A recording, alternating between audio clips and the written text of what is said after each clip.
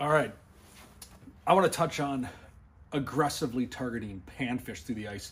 You know, oftentimes when we think about bluegills, crappies, perch through the ice in the wintertime, we think about finesse approaches, downsized, tight-lipped fish, cold front, cold water, slow metabolisms. But I'm going to tell you that these bluegills, these crappies, even these perch, they are aggressively taking down minnows. They are feeding. They are just as hungry under the ice as they are open water. No, I'm not saying we're throwing big crankbaits at them or giant swimming lures or big gaudy spoons, but there are aggressive approaches I like to take to catch these fish. Even on negative days, like I said, even on days where you think this bite would be tough, I'm getting fish to get triggered on these aggressive presentations. And I'm talking fish of all sizes. I've had 6-inch little bluegills, 8-inch crappies come in T-bone some of these presentations. So these work on fish of all sizes, and I've seen even on pressured lakes. I guide in the metro area of Minnesota, the epicenter of ice fishing. It's insane how many anglers are on the ice right now. It's awesome to see that big of a turnout, but I'm dealing with pressured fish, pressured water. You can't find spots to yourself. You have to zig when somebody else zags, and I found that these techniques that I'm going to show you help me catch more fish on pressured bodies of water as well. Even when you're fishing these schooling fish, we've all gone to the community holes and we've seen these fish piled up on the Vexlar, and you're going to hear the guy next to you go, those fish aren't going to bite. You got to wait until 3:52, the magic bewitching hour or whatever it is, to get them to bite. I've gone into those areas and caught fish on these non-traditional methods, these more aggressive presentations. Many reasons to fish these things, and I'll show you my rundown.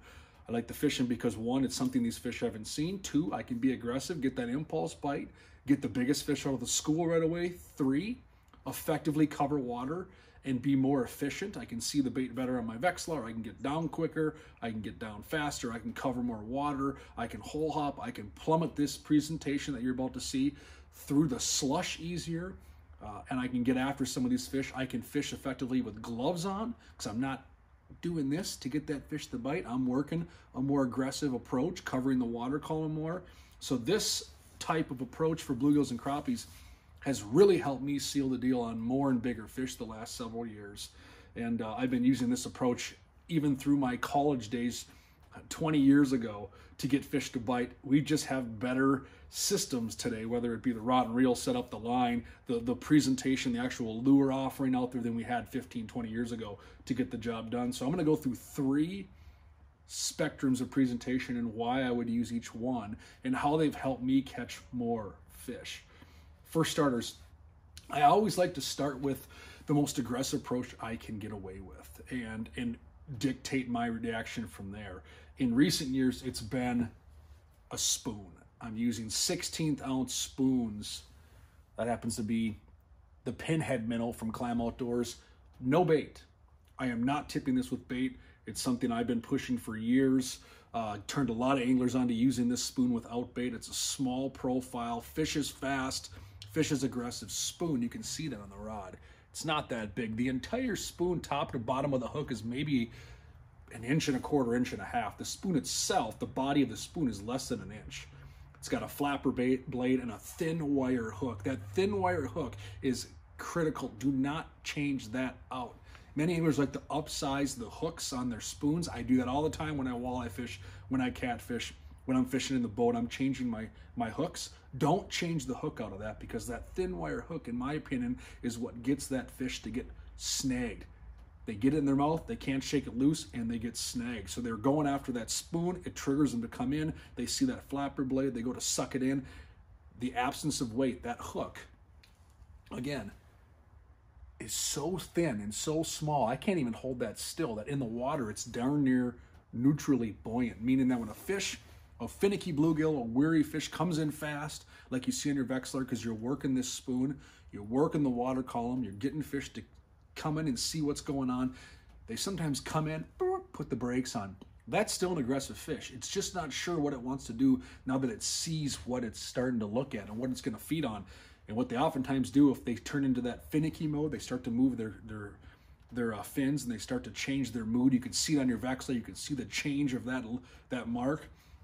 They come in, they suck in. They try to nip at that, to taste it. Well, guess what? That thin wire hook swings into their mouth, you got them. Because then they shake and set the hook, you got that fish. So not only will they aggressively crush that spoon, but they will come and snip at it, nip at it. And they're trying to get that flapper blade. And I think putting bait on there or plastic on there actually hinders the productivity of this lure. So I'm fishing this just like you see it. I'm fishing it on a noodle rod, a 30-inch noodle rod. You can see that nice flex tip, solid backbone, hook setting power. I'm fishing a Spooler Elite reel. It's a 3-to-1 gear ratio. I can pull this line out and drop it down. That's important. We oftentimes just bomb that spoon down to the fish with a spinning reel. I work it down. Even in 25, 30 feet of water, I work this spoon down. The bait goes down fast.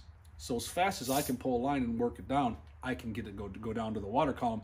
But I'm also not missing fish. Oftentimes a fish comes in under your cone angle, 10 feet off the bottom. I would have missed that fish if I bomb it down with a spinning reel.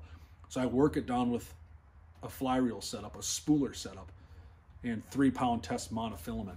Great setup for using that spoon. And then when the fish works up, you can see that rod tip. When the fish gets onto the bait, I'm working it away. I'm still working it. You never stop that lure, and that rod tip stops moving like you saw right there. That loads up, still has not felt nothing, the fish, until I do that. Then I got a battle on my hands, and hopefully I bring that fish up through the hole. So spoon, no bait, small profile.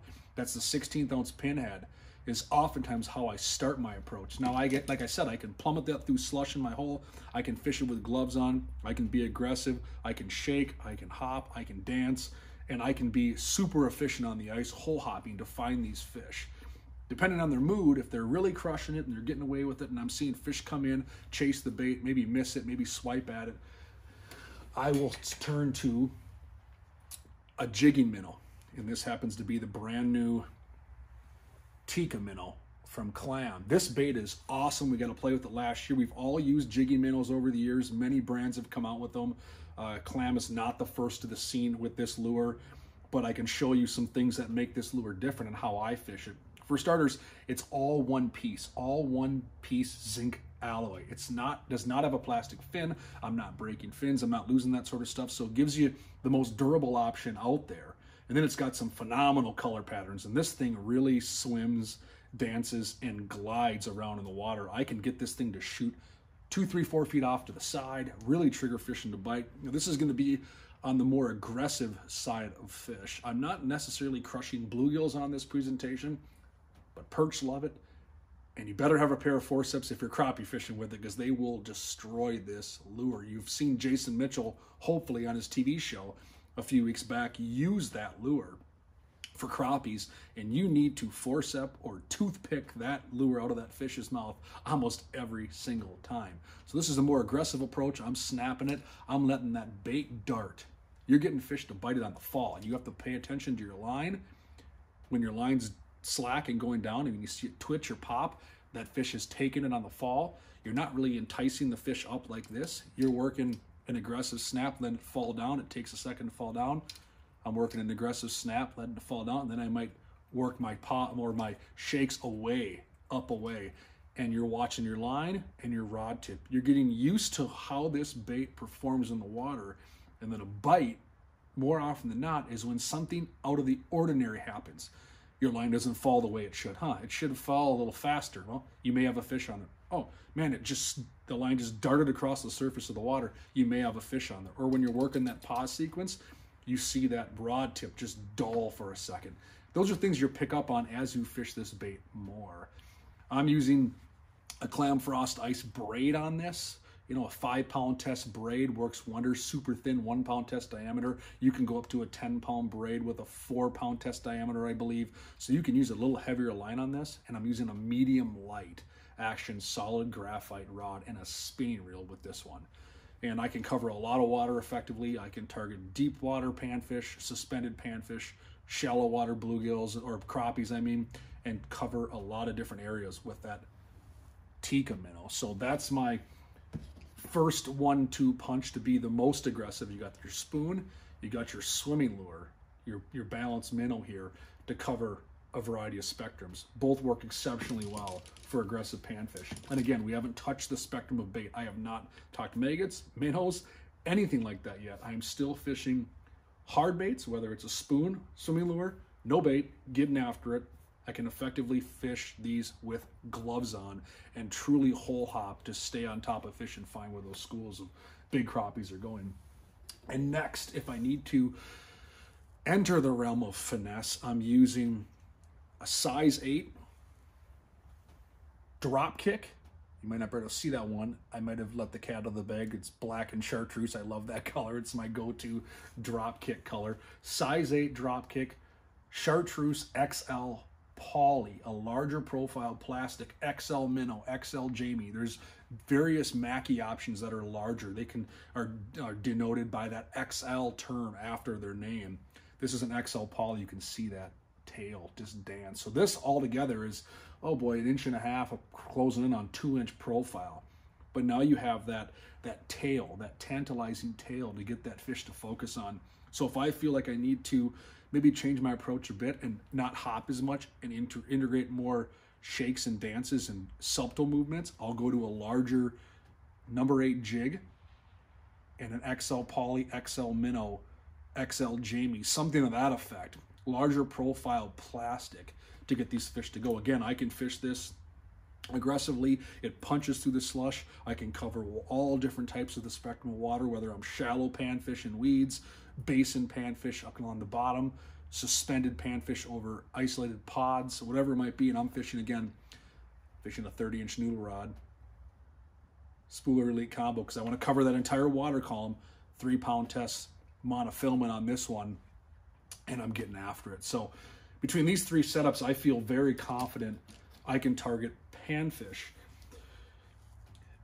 70-75% of the time in the winter. I can get them to bite on something like this. Many of you may look at me saying, I don't fish anything that big for panfish. Matt, you're crazy.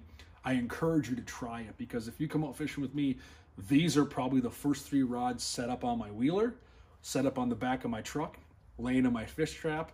And then from there, if I can't get them to go on this, I will turn towards my size 10 drop kick, size 12 drop kick, size 12 drop jig, you know, something of that nature, smaller finesse plastics, Mackie minnow, maybe a Mackie minnow cut down.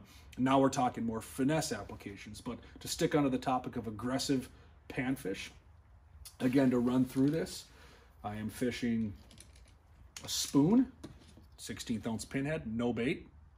There's many variations of this kind of spoon in the market, all different kinds of brands, but that's the type of spoon I'm fishing. Small profiled spoon, no bait, keep it moving. Don't let the fish sit and stare at it. Keep that bait moving. Even if they come on it, work it away from them. Work the bait away from them. They're never eating something dead still in real life. Then I'm fishing a Tikka minnow. This is your swimming lure, your jigging minnow.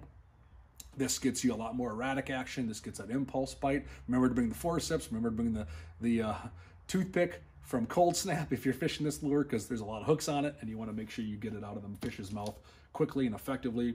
And then I'm fishing a larger profile panfish jig, usually a size 8 with a larger XL series plastic. Man, you can see I can't even keep that plastic still. It's just bouncing all over the place. It looks that way down in the water, very enticing. And again, as you've noticed, none of these approaches are calling for live bait. You can effectively fish them in cold, warm conditions, gloves on, no gloves on, and get out there and chase some fish. So those 3 great approaches for aggressively targeting panfish. If you don't have those in your arsenal, I encourage you to at least dabble in that realm, give it a shot, build some confidence on it, and go from there. So when the bites, when they're crushing the fish and you're going nuts on what you've always used, switch to something like this. Give yourself that confidence and that peace of mind to know they're eating these aggressive presentations as well, and then start your next day with that approach. I bet you I make a believer out of you, and before you know it, you're fishing some of these aggressive presentations to catch more bluegills, more crappies, more perch this year on the ice.